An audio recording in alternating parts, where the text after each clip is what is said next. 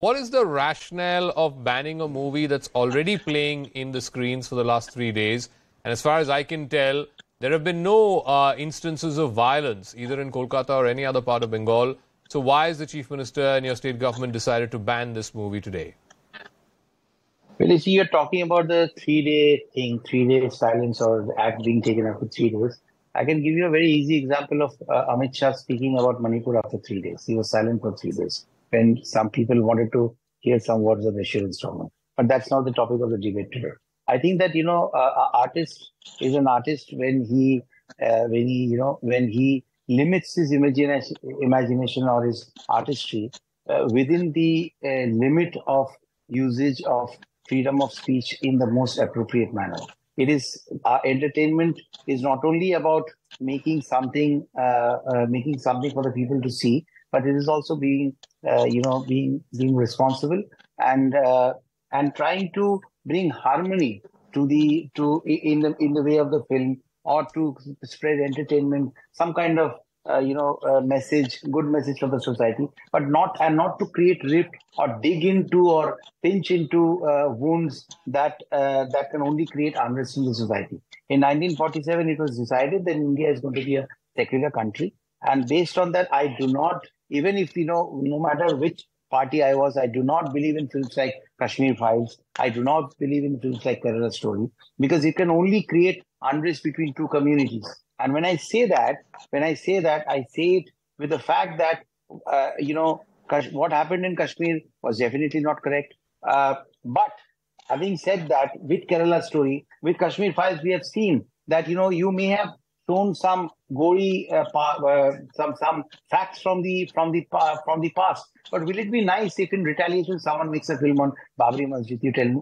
That was broken up that was also broken down. It will only create unrest if Pradhan Mantri ji is talking about Ram Rajya. This is the last thing that he should promote or he should propagate. What's the reason for it? But Mr. SuPriyo, can I ask you a question? Directors who came to one last line. Okay. When the foreign directors came to India, they saw Kashmir Files and they said it was a propaganda film and it was pretty nauseating and to see that film through. Okay. We are all aware of that. So that was the head of the international jury who said that. Yes. But no. Can I ask one thing? Tomorrow, when everything about Kerala Files is going to be shown, I know what the facts are. Every online channel will claim the facts have not been verified, and I'm seeing that today itself.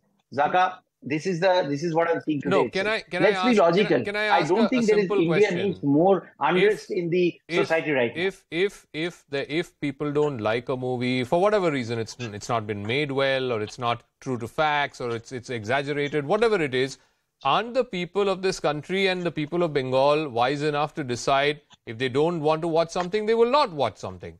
But by banning something, you're only making the curiosity of it much, much more. And two, in this day and age when stuff releases on OTT, how can you say that, law and order is going to get disrupted, or social harmony is going to get disrupted, therefore we are banning it in theatres? Surely State of Bengal can't ban this movie tomorrow if it's going to be released on OTT. So did the Information and Broadcasting Ministry, did they agree to everything that has been shown, that is being shown on OTT? Do I agree with everything that is shown on OTT platforms? Do I really believe that my children, they go to sleep at 10 in the night and I can watch movies, the kind of movies that are showing in OTT? Didn't the BJP government contemplate? I was the deputy of Prakash Javadekar ji, who was the then IT minister, who was the then IB minister.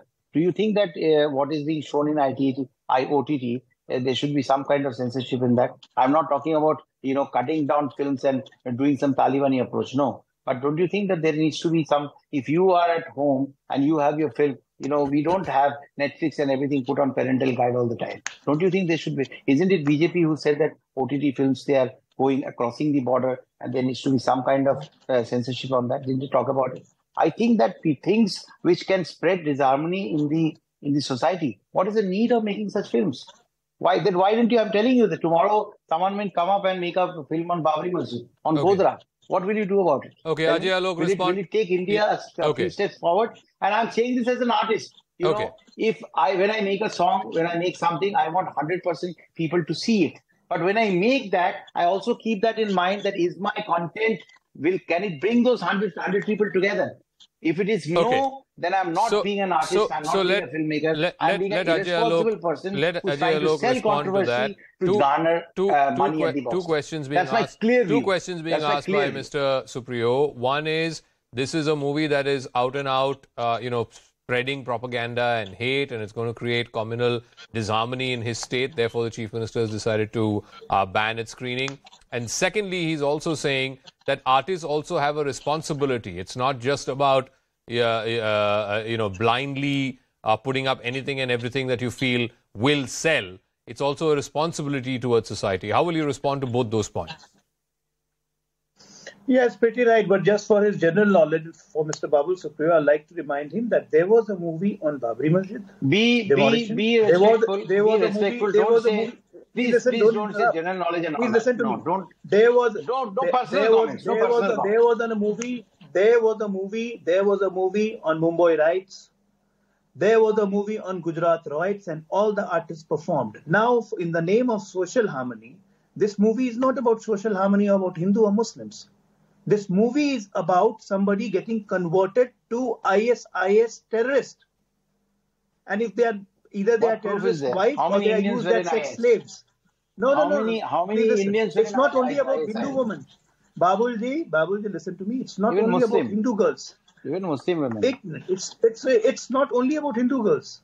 Just 1 month back, Bishop Mar Joseph of Silo Malabar Church in Kerala, he held a meeting of his community, and he clearly said that Islamic radicalization is causing a forcible conversion of Christian girls into Muslims, and then they are being taken to Syria for ISIS. Do you think a political party or a chief minister should support terrorist group like ISIS? Can I respond to that? It's about Christian also. The similar thing is happening. Yeah. One second, Babulji. 1 second. Let him finish. Let him finish. Now, let me finish. No, you said something I want to respond to. You are. If you allow, I will respond. No problem. I'll wait for you to finish. Yeah. How irresponsible thing is this? That this movie shows that how a Hindu girl is being forcibly turned into an ISIS activist, and she is married to an ISIS terrorist, and she is forced for doing sex slaving.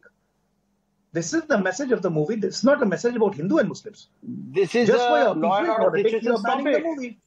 Stop it. You're defaming Kerala, and I think that defaming the people of Kerala. Nothing politics about it. Stop it.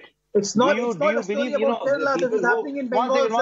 This is happening in Bihar. It's not a Kerala story. This is a global story. Okay, one at a time. Ajay, let Babul